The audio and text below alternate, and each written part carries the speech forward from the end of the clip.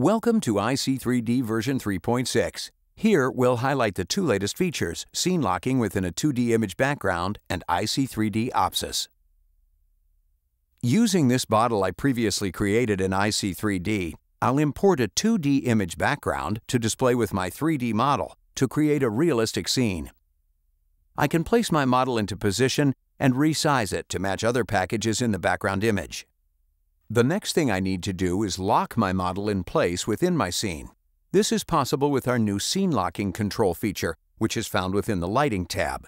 By doing this, every time I reopen my file, the model will remain in the exact position I placed it in the scene, both in iC3D and also when I export it to share with colleagues or clients. Now that I have locked my model into position, I can share it using our new feature called iC3D opsis. iC3D opsis gives users the ability to share 3D content in the cloud for free, using any browser on any device, via a web link that can be emailed directly to users. iC3D opsis maintains all material and reflection effects, any graphical elements or print finishing effects added to label surfaces, plus any lighting and shadow details, so that whoever you share the design with sees it exactly as you intended.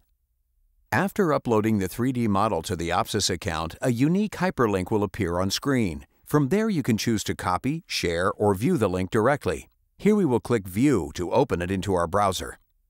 Once the file is loaded in opsis, you can view the 3D model, as well as select and rotate the model exactly as you would within the iC3D scene board. You can also use the controls at the bottom of the opsis window to navigate around the model and scene. To view animations, simply press play.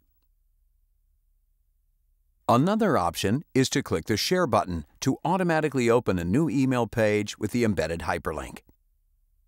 All models you have exported to iC3D opsis are stored on ic3dopsis.com and will be displayed as thumbnail images. You can highlight models by scrolling over them and can select any individual model to view and manage by clicking directly on it. On the right-hand side, you'll find the job name, ID, customer name, and a date and timestamp of when the file was exported and uploaded. There is also the hyperlink for the selected 3D model.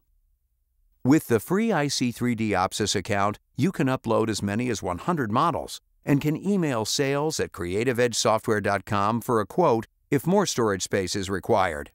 We hope you enjoy using our latest two features, scene locking within a 2D image background and iC3D opsis. Thank you for watching.